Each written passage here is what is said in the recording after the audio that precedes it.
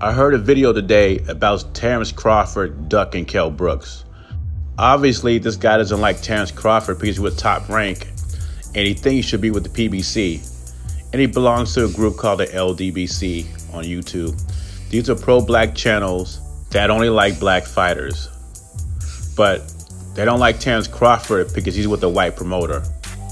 Also, they say Terrence Crawford does not do interview with black media. And I don't believe that either. I think Terrence Crawford is very selective who he talks to. So I guess if a fighter doesn't reach their criteria, they start tearing into him.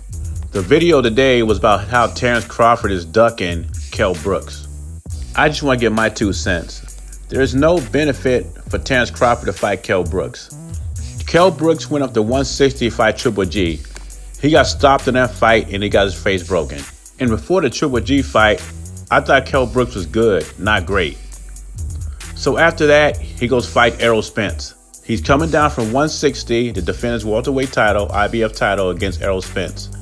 No tune-up, a wounded animal. That's how PBC likes to do it. I watched the fight. It was very competitive. Errol Spence wears him down in the 11th round. I think Kell Brooks gave in because he broke his other eye socket. Now, once your face is fractured, it's easy to refracture it. Kell Brooks is damaged, and he was damaged before he fought Errol Spence. Now, they coming out with this false narrative that Errol Spence damaged Kell Brooks. It was Triple G. So what would happen if Terrence Crawford got in the ring with Kell Brooks and he knocks him out in 4 or 5 rounds? What are they going to say? What they're going to say is, well, Terrence Crawford fought Errol Spence's leftovers. He already damaged Kell Brooks. When the facts are, it's Triple G damaged Kell Brooks. Errol Spence and his management team jumped on that, and Kell Brooks had to go back down to 147. And everybody knows it's easier to go up weight than drop back down to weight.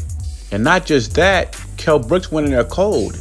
He didn't even get a tune-up at welterweight. And for 8 rounds, he was still giving Spence a fight. The only way I see Terrence Crawford fight Kell Brooks is over there in London, and that's to build his brand up. Other than that, it's useless. It just seems to me that the PBC and the LDBC are trying to set up roadblocks for Terrence Crawford. I said it before in many videos, they're going to age Terrence Crawford out and make him fight Spence at 154. A lot of fighters today are all bark and no bite. Leave your comments below. JBZ. Subscribe to the channel. I'm out.